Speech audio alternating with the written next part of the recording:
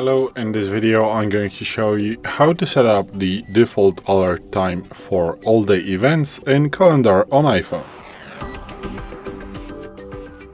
Today in front of me is the iPhone 12 with the iOS 17.4, but it really doesn't matter which iPhone you have or which version of the iOS you have, it is all going to work the same on every iPhone. So what you want to do is to open settings, then you want to swipe down and tap on calendar. Once you're here, you want to swipe down again and tap on default alert times.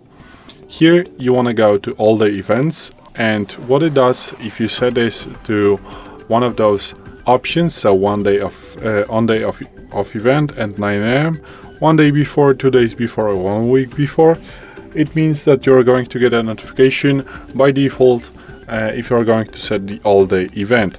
Obviously, you can set other notifications creating the event, the custom one, as you would like to have, but the default one, it means if you're not going to set an additional notification, it is going to give you a notification on those options that you have set. So from the start, from the factory settings, it is set to none.